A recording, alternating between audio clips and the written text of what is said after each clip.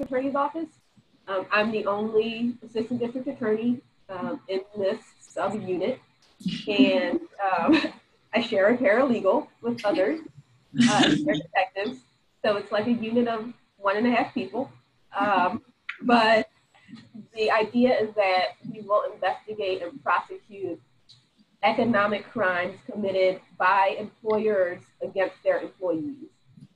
And the more common term for those economic crimes is wage theft. And that can be pretty broad, but the most common examples include failing to pay just the base rate that someone's owed, whether it's not giving someone their final check when they quit or when they're fired, or just underpaying someone for the hours that they work. It could involve not paying them the appropriate amount of overtime if they've earned it. It can involve illegal deductions from employees' paychecks. Other examples can include workers' compensation fraud or unemployment compensation fraud, just falsifying payroll records. It could be misclassifying employees as independent contractors so that the employers don't have to pay the taxes or benefits or the same hourly rates for independent contractors that they are required to pay for employees. So it takes on a variety of forms. It can be as simple as I mentioned as not giving someone their final paycheck, or as complicated as labor trafficking schemes. And we're tasked with investigating and prosecuting that within the city and county of Philadelphia. So it's a lot to undertake, and I'm just getting started. So I haven't yet prosecuted any cases, but I do have a couple of investigations going. And I can sort of tell you all a few details about some of those investigations so you can get a sense of the types of cases that I'm handling right now. And if anyone has questions, or if I say anything that's not clear, I'm happy to give more detail or to clarify. I come from a labor law background, and we use a lot of acronyms that may not be familiar. So if I say something that anyone's not sure about, I'd love to make it more clear for you all. But just to give a couple of examples, my first case that we're investigating right now comes out of the construction industry. And this involves an employer who sort of fell on hard times, and he tried to do his best to keep the business going and to pay his employees. But in the meantime, he stopped paying their health insurance, stopped paying their retirement benefits, and these were union employees, so he was deducting union dues from the money that they earned from their paychecks and pocketing that money. He was deducting other fund contributions that the employees paid, so that their union has a political action fund. So each employee would contribute a certain amount from their paycheck. The employer was deducting that money, and again, the money sort of disappeared. It never went to the union.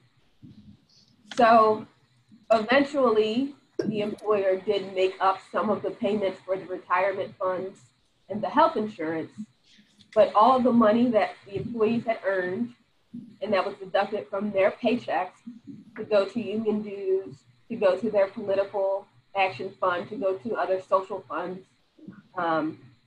was never recovered. So I'm investigating that case, and it's likely that we will be prosecuting that employer for stealing that money from those employees. This is money that they earned as part of their hourly pay that he was supposed to deduct on their behalf and remit to their union for specific purposes. And instead, the money was deducted and disappeared. So that case is more of a straightforward theft case because it's money that the employees earned that was entrusted to the employer. It's like embezzlement. And in Pennsylvania, I believe the statute is failure to make required disposition of funds received. But you just made me super happy. because we just talked about embezzlement. So I'm just very happy. Keep going. Yeah.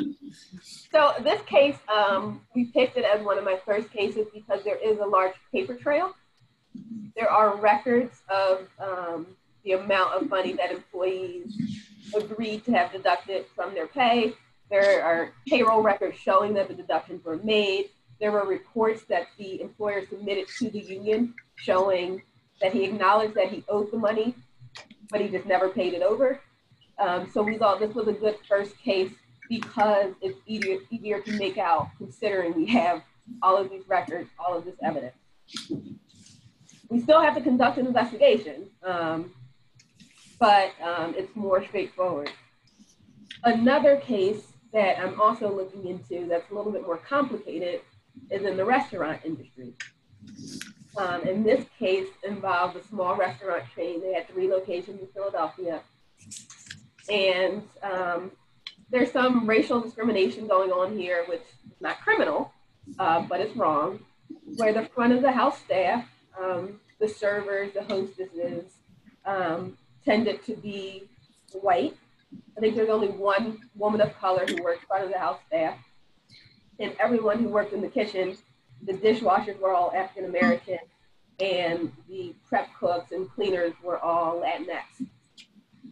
And the restaurant owner, who also manages 2 of the locations, basically told those back of the house workers, I don't have to pay you overtime. And when they would complain about it, he would make threats to some of the workers that he knew were undocumented, saying, I know where you live, think about your families, and I know what situation you're in, and I know you need this job. So he was consistently underpaying these people. Some of them were averaging 60, 70 hours a week, and they weren't getting paid any overtime for it. And when they complained, he would make these veiled threats. That's a case where if we can prove it, obviously what he did was wrong. The problem is getting it to fit under our criminal laws in Pennsylvania to actually establish that he committed crimes. Because generally, failure to pay overtime is a civil or administrative law violation. There are ways to sort of make out the case as theft, but we have to see if we can build a case to actually establish it as theft. I might have a stronger case in terms of ethnic intimidation and the threats that he made if we can prove some other elements. So that case is one that I feel strongly about and I would like to go forward with, but I'm stuck in a situation where it's how do I actually establish a criminal violation based on the laws that we have in the book here in Pennsylvania. And that's something that I think it's been part of the toughest, one of the toughest challenges of my job so far. Like I said, I started in September, and the first month or so, I just scoured the crimes code and the labor laws to see, okay, where is there overlap, which labor laws have a criminal element, and which criminal laws might apply in a workplace situation, and what elements do I need to make out to establish those cases. Because obviously, my work as a prosecutor is not like the majority of prosecutors who get their cases assigned to them after the police have arrested someone. And they go to court, arraign the preliminary hearing, go through those motions. Whereas my cases, I actually have to go out and find them and then investigate, see if we can establish the criminal law violation. Then we go out and arrest someone and go from there. So that's a general sense of a couple of the types of cases I'm dealing with right now, initially, but I think that will expand to other types of wage theft once I get established. I know early on it will take a lot of educating not only other ADAs in my office, but the judges who we will go before, because most legal professionals see these issues as civil or administrative and not criminal. So I wanted to start with some cases that would be easier to establish and educate the judges around so that going forward, I can try to get more creative. And all that's to say, you know, I never went to law school thinking I want to lock people up and put people in jail. But in these types of cases, it's largely employers who are just working with impunity to just take advantage of workers. The majority of people impacted by wage theft are lower wage workers, people who are struggling to make ends meet. And when something like this happens to them, even though it may only be a couple $100 or a couple $1,000 taken, that really can have an impact on their lives. It may result in those employees resorting to crime to make ends meet when really they were harmed because they tried to do what's right, they tried to work, and they weren't paid for it. So I see it, it's complicated for me personally in terms of being a part of the criminal legal system, but I think it is important to show employers that they should not be able to profit off of mistreating workers in this way. So I hope that wasn't too long of a response to that first question. No, it wasn't, and in fact, you touched on, you know, some other things that I was thinking about asking you as well, and I feel like there's so much, you know, so many things came up in your comment that are connected to conversations that we've been having all semester. Questions about the appropriate scope of the criminal law versus when things should be civil. Questions, personal questions like the one that you've been wrestling with about what role that you want to play in the system. So I'm going to ask one or two more questions, but I also want to say if anybody has a question or they want to jump in or you want to follow up, just raise your hand just so that I can see you, and we'll make sure you get in the queue. You don't have to wait or anything. But you mentioned that the cases, your job is different in that cases don't just arrive on your doorstep the way they do for many of your colleagues. Could you say more about how you get alerted? Like how do you get cases? How do you learn enough to know, okay, this is something that I might want to pursue? Yeah, so it's funny, my title is labor liaison, and I was like, okay, liaison, that makes sense, because a lot of my work initially was doing outreach to stakeholders, so that they know that I'm here and they can start referring cases to me. So that included meeting with legal services attorneys in Philadelphia. We have community legal services here. We have other nonprofit legal aid organizations that do employment law and serve low-wage populations. So I met with them. I met with people from the law school clinics at Temple and Penn that deal with low-wage worker employment issues. I've done outreach to community organizations and worker centers in Philadelphia. I've reached out to unions and met with union staff and leaders in case they see issues popping up. I'm doing outreach to other government agencies on the civil side. So in Philadelphia, we have the Mayor's Office of Labor, which has an Office of Benefits and Wage Compliance. And they enforce the city's civil ordinances around wage theft. We have a city law that requires posting of schedules in advance and consistent schedules for retail workers. We have a law that requires paid sick days to employees. So that office enforces those laws, and that's all civil, but if they see egregious cases, they've been calling me to say, hey, this is what's going on. Is this something that could possibly be prosecuted criminally? So one of the examples I gave you from the restaurant case, I actually got that case through that mayor's office of wage and benefits compliance. And they actually got the case through community legal services, because two of those workers went to CLS to complain about how they were being underpaid. CLS investigated. They tried to go after the employer in a private civil suit. And then they thought, hey, why don't we give this to the mayor's office? Maybe they'll have better luck to get these people paid faster. The mayor's office started investigating, and they realized that the employer just pretended to cooperate with the investigation and said, hey, we'll get our accountant to look into this, and then just stopped returning phone calls. So then they reached out to me to see if there was a way that we can go after them criminally. And that restaurant employer had already been cited by the Federal Department of Labor Wage and Hour Division for not paying overtime. And they were investigated, and they settled that claim and had to pay back overtime to employees.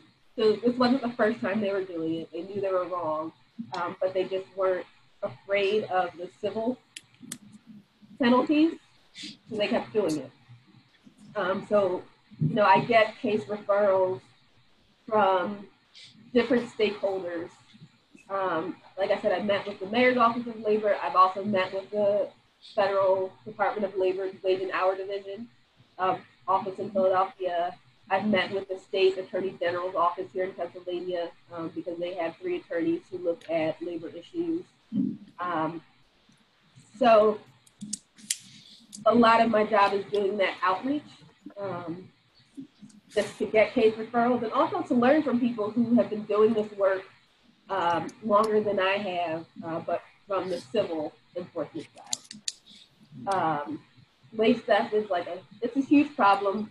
It's hard to quantify because it's so underreported, but it's estimated that $50 to $60 billion a year is lost to wage theft, mostly from low-wage workers.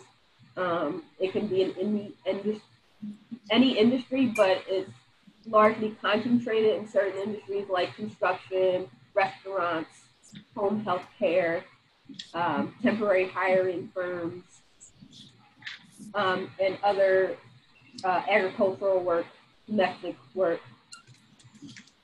So it's happening, it's widespread, it's in every state, every city, but it's hard to actually find the cases because some workers are afraid to come forward. They may be afraid of retaliation. Other workers may not be afraid, but they feel like, what is the point of coming forward? Maybe it means taking a day off of work to go meet with a legal aid attorney to discuss this issue, and then having to go to other meetings and go to court appearances for the off chance that maybe they'll get a civil judgment that'll never be enforced. And they still may never see their money, or go to a government agency that may investigate and may settle the case, and maybe they'll get a portion of the wages that they were owed. So some of it is fear, and some of it is sort of a defeatist mindset that the system doesn't really work.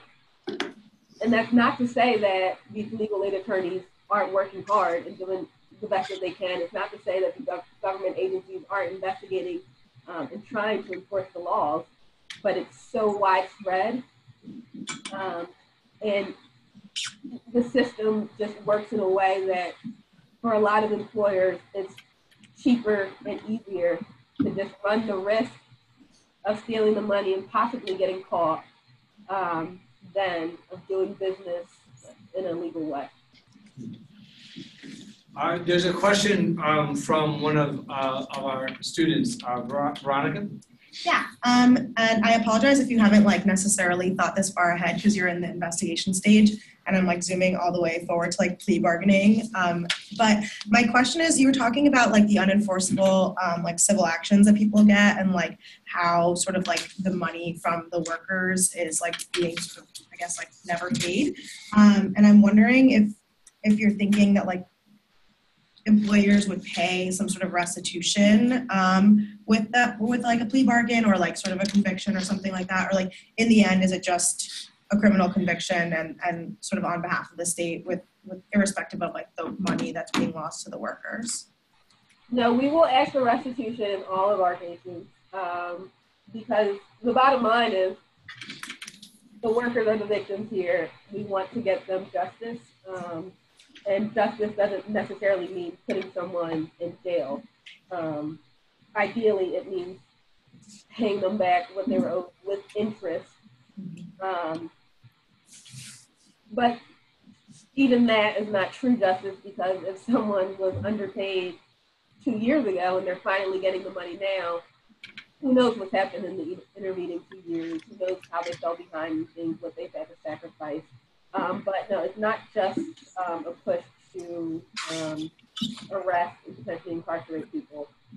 We will be asking for restitution. And realistically, I believe that most, if not all of my cases will be plea. Like, they'll end in bargain, and we will probably not actually push for real jail time.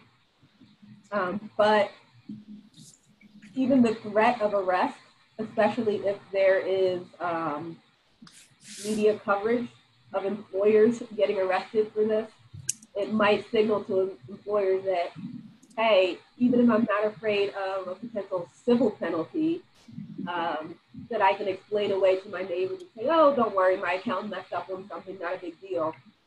Me getting arrested might be something that I don't want to happen and I don't want out there. So maybe it's not worth it for me to take this risk for my employees and these things. So yeah, it's something that I'm certainly thinking about, the restitution for the victims, and also we'll have to deal with it case by case, but figuring out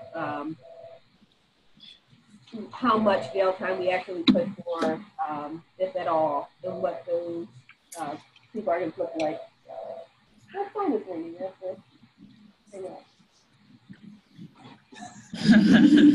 It's somebody calling to confess. I have another question from Claire. I don't know if you can see her on the screen or not, but on the screen. You mentioned that many of the victims of wage theft are undocumented, and undocumented folks, as you know, can get visas for helping with law enforcement. Does your office plan to do sort of U-Visa outreach or U-Visa work with your undocumented victims?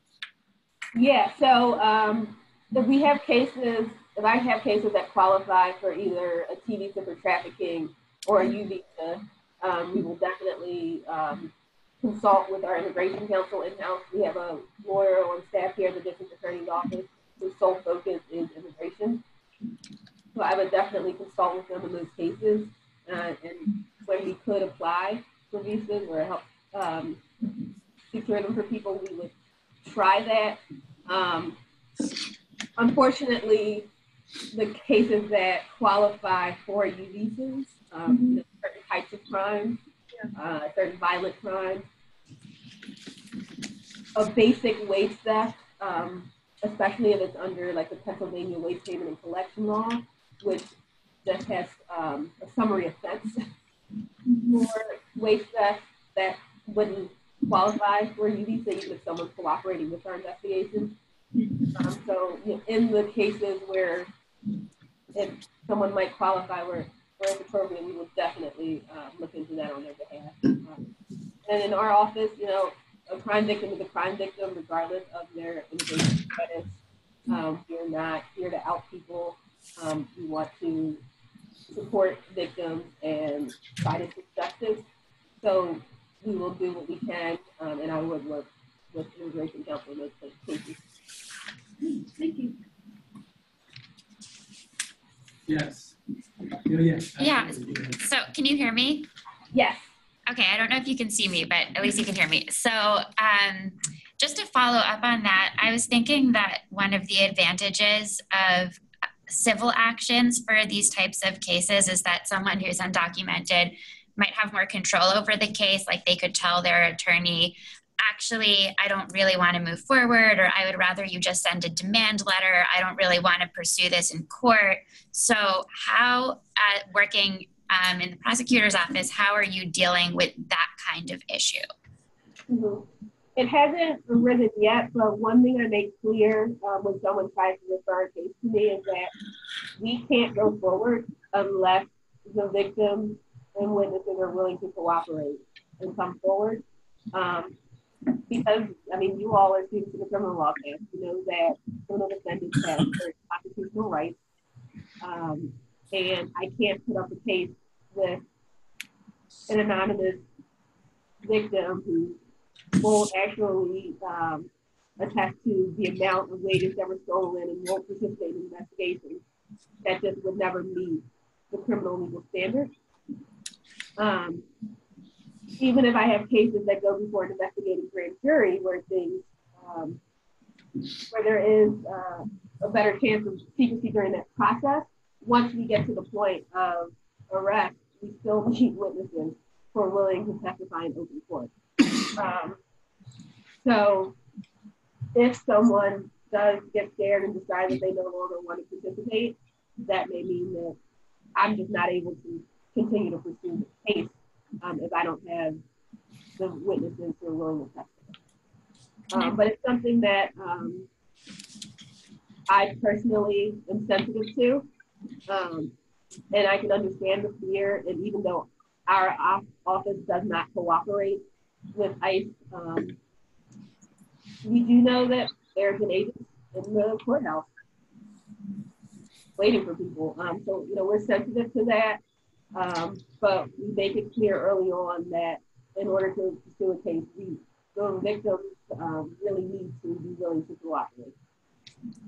And just as a quick follow-up, so what if there was a group of employees where some are undocumented and some are not, and the folks who have status or have papers are interested in moving forward, but the undocumented employees are not? Like, I know this is a crazy hypothetical because you've just started, but how might you think about that situation? It actually is something that has been raised a few times. And one of the contexts where it might come up, actually is in the union context, where in certain cases, there may be a union who wants to target an employer that hires a large undocumented workforce to put them out of business, where the workers themselves may not be willing to come forward, but maybe the union has one or two people that they've gotten hired sort of behind the scenes, and those people want to cooperate and build a case to shut this employer down where the other workers don't. We have to look at those on a case-by-case basis, but if most of the victims don't want to participate, and depending on the scope of the crime and how big of a case it is, so we may just say, you know, we're staying out of this, and, you know, there are civil remedies available. If it's a more serious crime with a lot of workers, a lot of money, we may decide to pursue it anyway. And there are forms that victims fill out in property or theft cases saying, you know, attesting that this is their property, this is how much was taken, this was the value. So there may be victims who are willing to just fill out that form, but they're not willing to testify in court and cooperate in other ways. We could still try to seek restitution for them without exposing them to the same risk of, you know, coming forward in open court. So it depends on the situation, but it's something that we're definitely aware of, and we'll work around it to benefit everyone and not try to put people in harm's way if they really are afraid. But yeah, it would have to be a case-by-case situation, but we would need at least some of the victims to cooperate at the bare minimum, filling out that form attesting to the fact that they were indeed victims. Thank you. I'll go over here. A couple questions here, Isa and Asim, and then Nicholas. Thank you so much for your time. You mentioned earlier some of the breadth in terms of wage theft around the country. I'm wondering, as you're getting started and really, how are you defining success? Is success based off of investigations, completed investigations, based off of cases that come forward, or is it in terms of, people that may decide to contract, go to their own purposes of getting more power in terms of their negotiations with their employer? Is it white papers where people know about their rights? How are you sort of coming up with your metrics of what success looks like in terms of getting justice? Well, honestly, a lot of this is me making it up as I go along. But long term, I think success would be really signaling to employers that this behavior will no longer be acceptable, and sort of reducing the amount of wage theft that's happening. But that's a very long-term idealistic goal. But in the immediate, I think not just completed investigations, but completed investigations that result in some restitution to victims is one measure of success. And education is a big part of that. Like I said, I've done a lot of outreach. I've met with stakeholders. I haven't yet gotten to the stage where I'm doing outreach to the general public. I haven't put together education materials that just goes to the public just yet, because I wanted to get a few cases under my belt and really figure out what these prosecutions look like before we sort of open the floodgates. And the way it's working now, I'm having cases that are sort of, they're vetted before they get to me, whether it's through a community organization or a government enforcement agency or nonprofit lawyers. But I do think informing the general public more about their rights is important. But the reality is that most of these examples of wage theft will never be addressed, whether civilly or criminally. And the ones that are, very few of them will be criminal and come to me. But I hope that I can have an impact in letting employers know that it's not worth it. You might get arrested.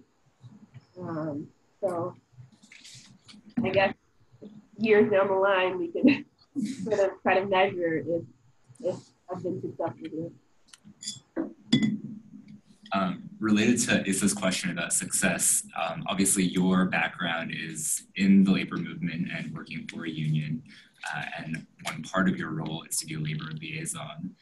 So I'd be curious to know your thoughts on how you think having a robust office like yours in the DA's office will impact workers and the labor movement, how you think that their bargaining position or their ability to have leverage over employers might change over time as your office becomes more successful. Yeah, so my background is in labor. I was actually a union organizer before I went to law school. And I think in terms of the impact on workers and building worker power, my work here in the DA's office could have more of an impact in the organizing context, because that's dealing with workers who are not yet members of unions.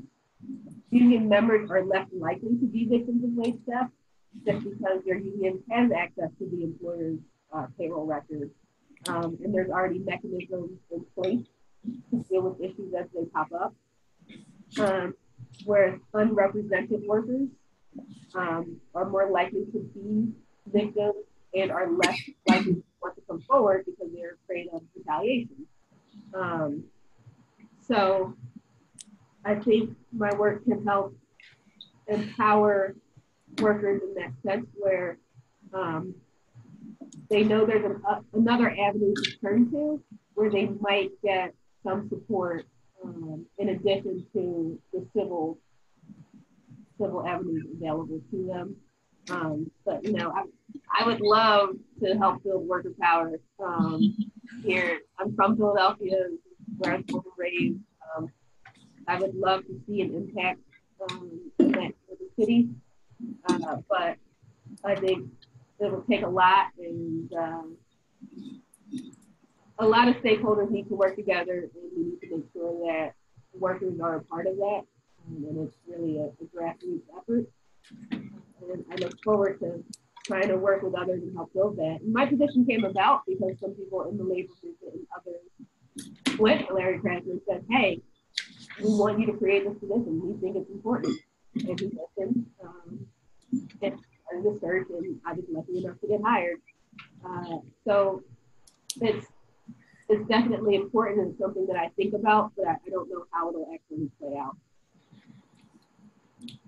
I'd like to ask about, when DA Krasner came to office, his office issued a memo about, essentially guidelines for ADAs or directives for ADAs on, how to prosecute and, how to make plea offers, which included, making plea offers below the bottom end of the sentencing guidelines, and also thinking about, in sentencing, thinking about the $42,000 per person per incarcerated person costs for the state. And I just wonder how that can apply or fit with the wage theft cases, because it seems that deterrence seems to be quite important here, and this is not something that's been dealt with historically, and it's so widespread that how would that play in here? Whether or not, obviously it could be a case-by-case situation, but generally, would this still fall into the purviews of that memo, or would it be like an exception? Because it says in most crimes, would this be in that most part or not the most part? So it is case-by-case, and there are multiple memos in the office about changes to the way this office prosecutes cases. And that general mindset will apply to my cases. I will say that a lot of the actual crimes that I'm able to prosecute already come with lighter sentences. So I mentioned the Pennsylvania Wage Payment Collection Law, which is the basic law that establishes that employees have to be paid the wages that they're owed. That has a criminal aspect to it, and it is a summary offense, which can result in up to 90 days in jail per offense and a $500 fine. So in that case, if that is the main criminal law that we can establish in a case, plea bargain there, it'll be very it'll be a light offer when that's the maximum sentence that you're dealing with. In a theft case, like I mentioned, in the construction industry, in that case, the employers stole or embezzled over $100,000 from those employees over the course of the year. So that is felony theft territory with higher potential sentences.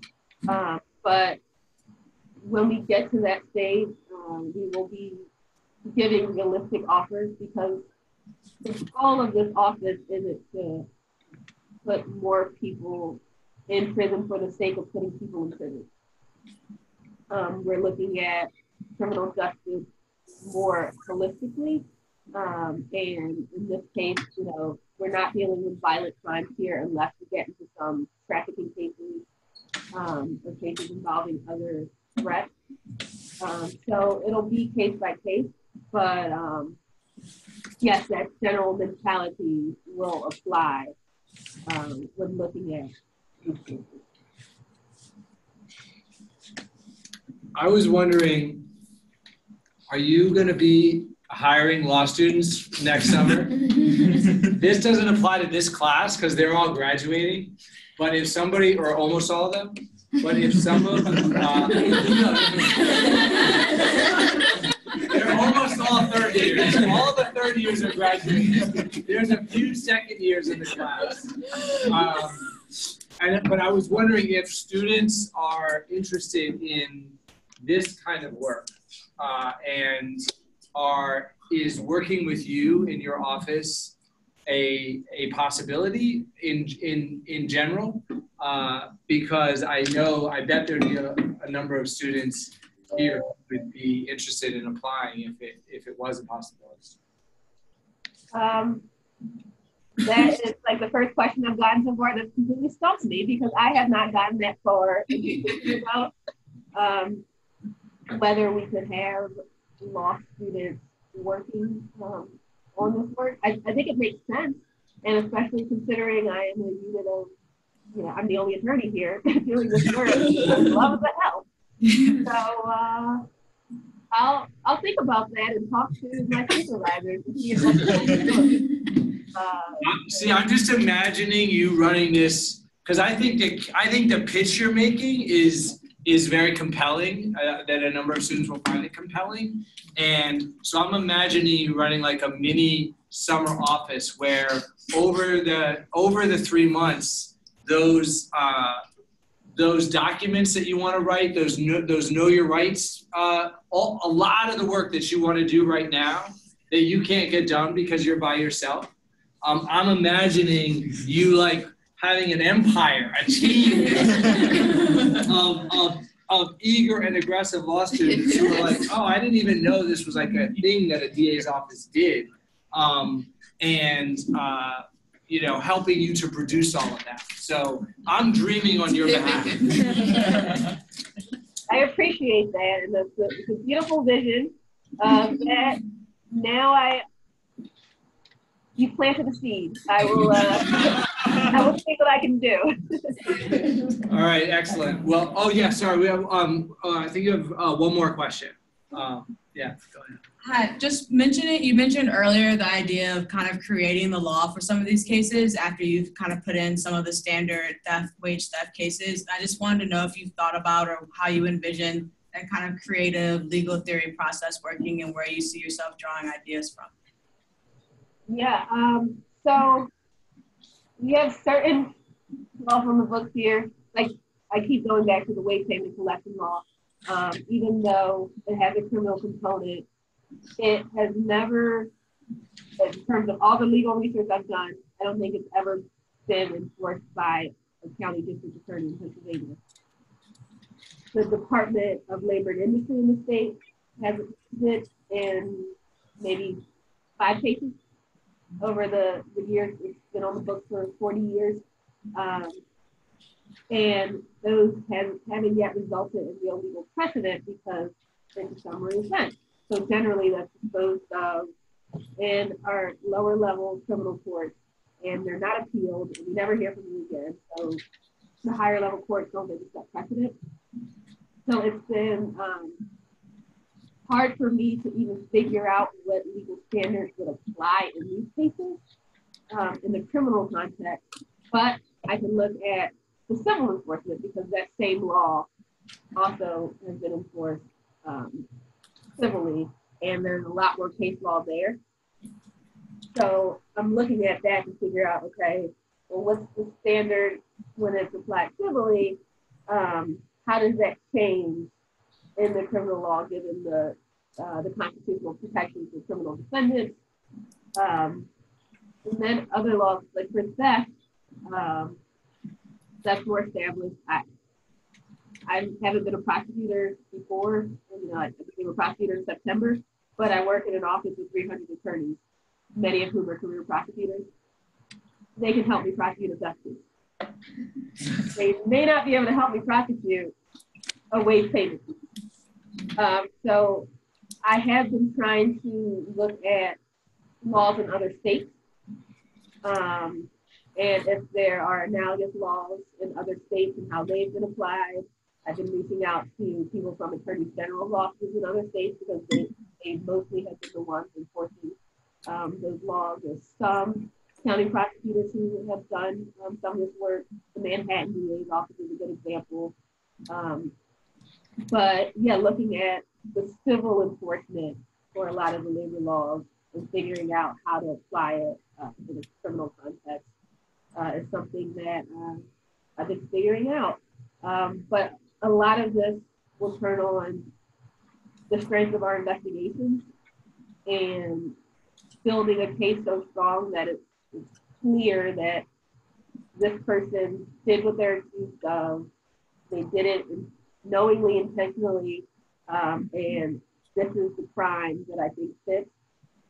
Trying to build that strong of a case so that by the time we get before a judge, even if they're like, hey, there's no precedent, there's no legal precedent here, it'll be hard for them to look at it and say, hey, I don't think you made out a crime.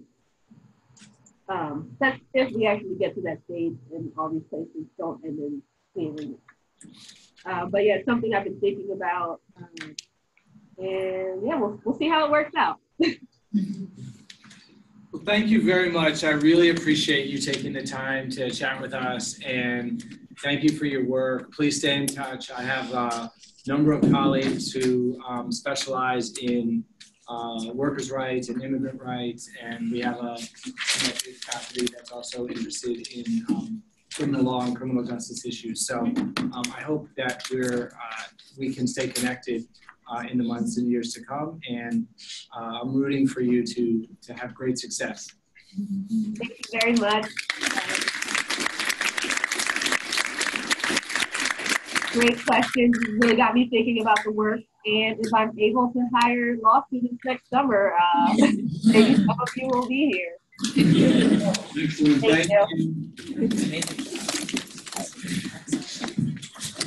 December Thursday too.